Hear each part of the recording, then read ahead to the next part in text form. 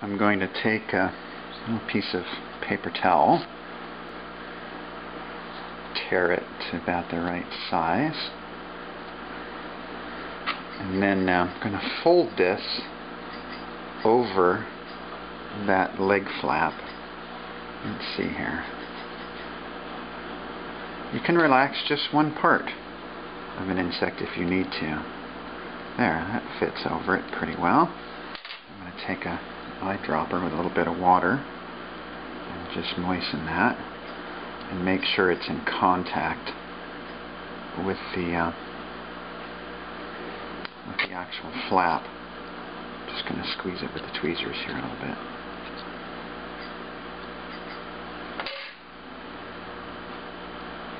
And that should fairly quickly soften up, maybe just 15 minutes or so. So we'll wait for a little bit and see. Once that softens up, I'm going to build a little styrofoam platform underneath, and then have a piece of styrofoam on top, so it will kind of flatten it and attach that with pins.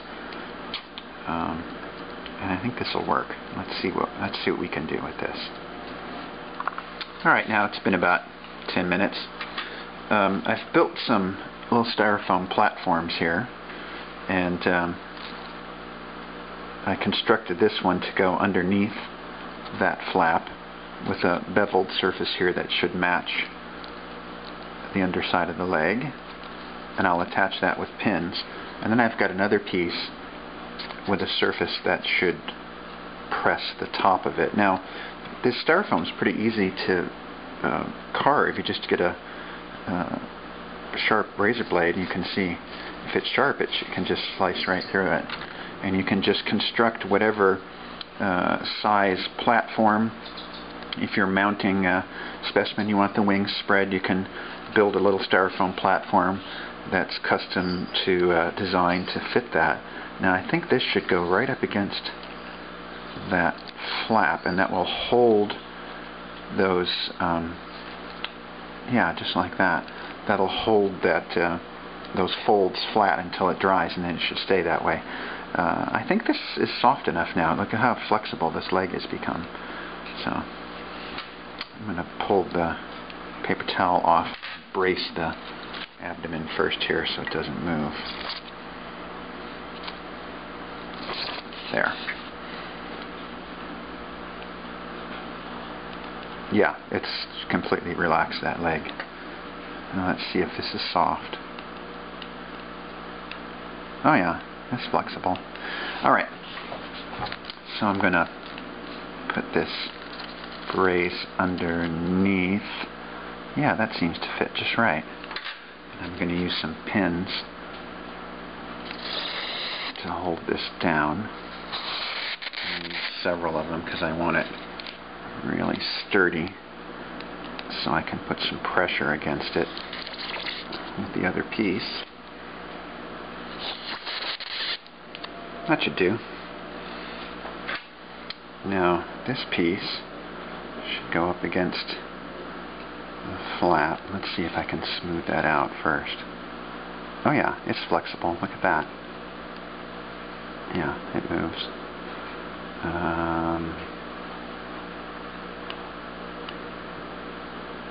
It kind of bends this leg. It's almost like there should be a little more of a groove right here. I'm going to cut a little groove for the leg.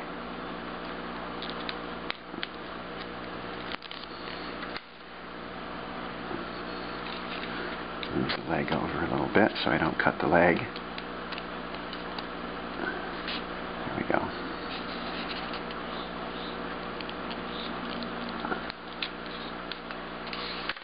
See if I can pull that out. There. There, now I've got a little slot for the leg to go into. Perfect. Alright, I'm going to push this up against that flap. I'm going to look at it here and make sure I've got it nice and flat. Now I need to trim that back a little bit more.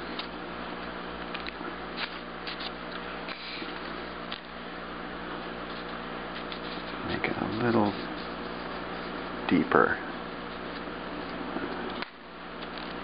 Let's see how that works.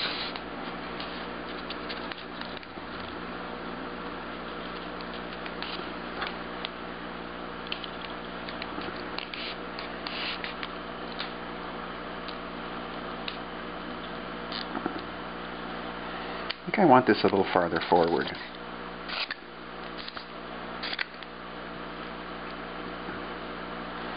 Yeah.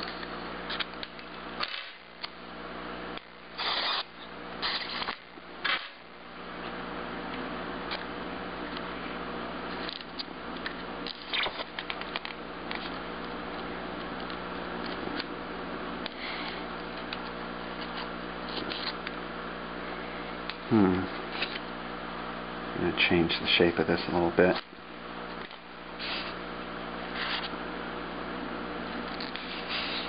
Alright, now it's dried a little while I've been messing with this.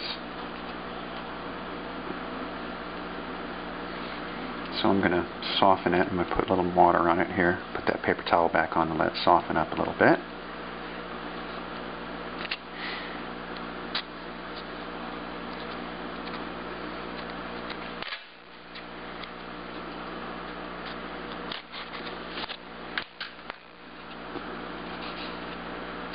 Yeah, that looks good. Shape this a little bit.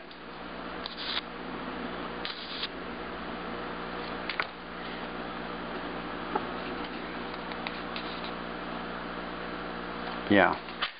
Okay, now I'm going to peel the towel off.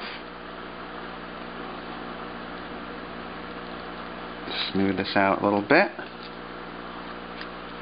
And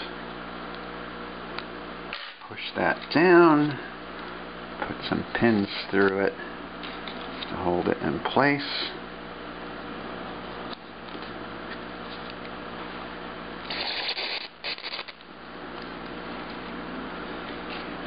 Yeah, that's sandwiched between there. Well, I think that should do it. Let's let that dry a little bit. I'm going to bring this leg down here. A foot forward. There. Now we'll let that dry for a little bit. Alright, it's been about an hour. Let's pull this off and see if it's improved.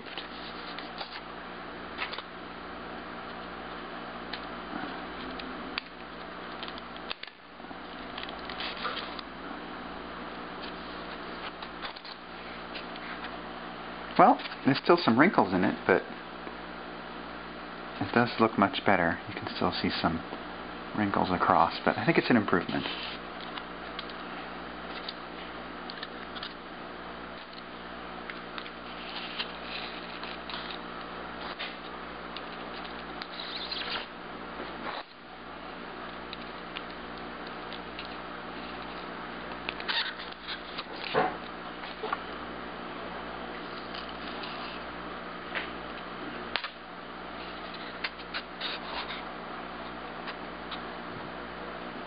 Yeah, it's definitely better than it was.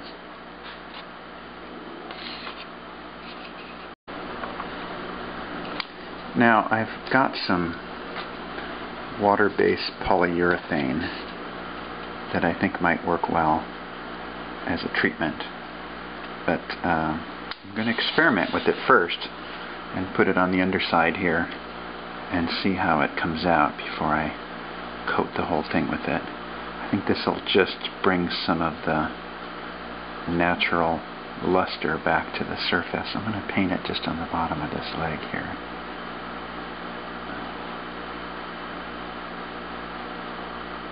It'll certainly add some structural strength. And specimens like this can be rather fragile, so.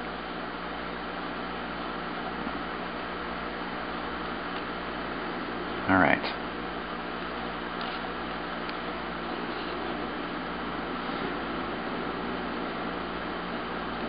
I will let this dry a little bit and see how that comes out. It certainly brings a little bit of the color out when it's damp, but we'll see if that is still the case once it's dried.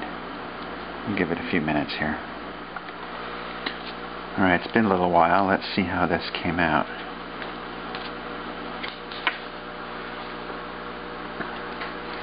Well, it definitely hasn't hurt anything. I think it does look better. Yeah, if I compare this side to this side looks less dried out there. Yeah. Well, let's try it on the other side. This side here looks better than this over here. So let's try a little bit there and see if we get a similar result.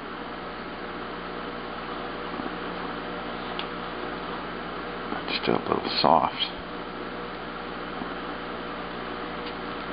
Yeah, I think it's an improvement.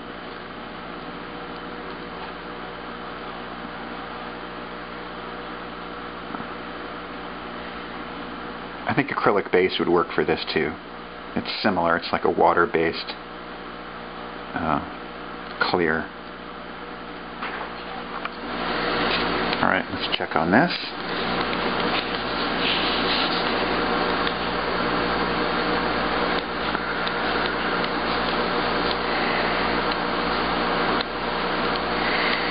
Yeah, I like it. I think it looks pretty good. Let's try some on the forearms, forelegs.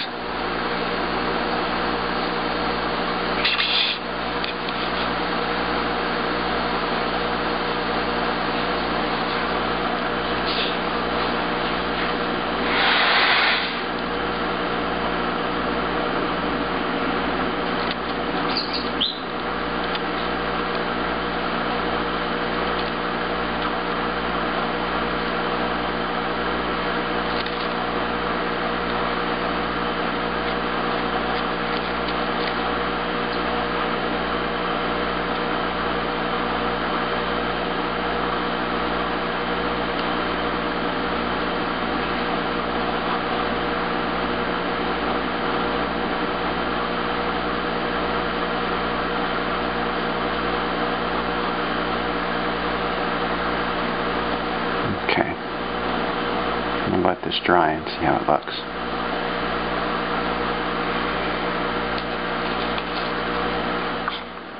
Alright, so let's see how this is looking.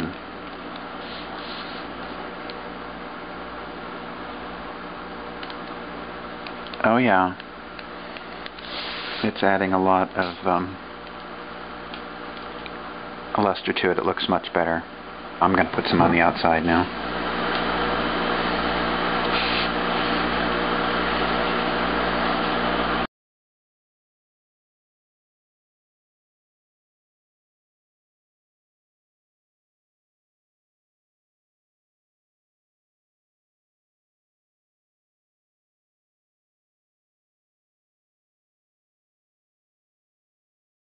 Just to make sure it dries. Actually,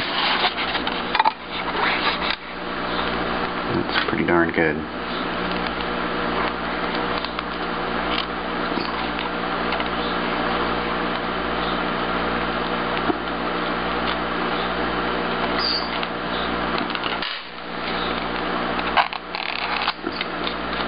Raise this one up a little bit.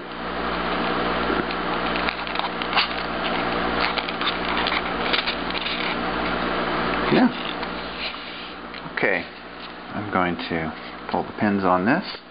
I'm pretty happy with how it turned out. And I'm going to leave it sit here for a while just to finish drying. Yeah, the polyurethane definitely helped make the surface look a lot better. So I think I'm going to call that a success. So here is the finished specimen. Came out very good, and now it was intriguing. I had a Orchid Mantis in my teaching collection. I didn't realize it was the same species. I never thought it was the pink and white one, but I pulled this out and had a good look at it, and it looks to be exactly the same species.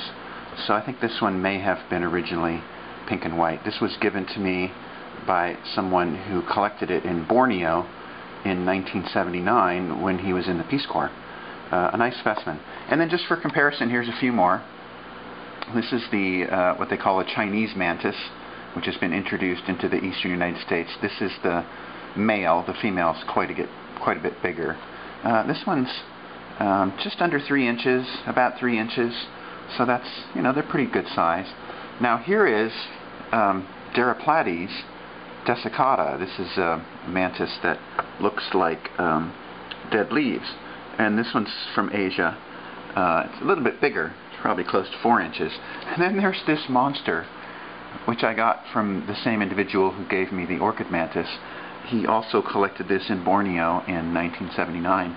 And it's nearly 5 inches long. And this is a really, really big mantis. It's probably the biggest one that I've ever seen, even looking in research collections. I don't know what species this is yet. I've had a look around, but I need to do a little more research on that. It's a nice size mantis even at 3 inches. And then here's a couple of others just to show some difference. This one was collected in France, so that's some European mantis. It's got some little flaps on the legs and a nice little pointy head cone. And then here's a little one that I got in Arizona. I think these are often referred to as grass mantises. Not sure on that either. So anyway, there's some mantises.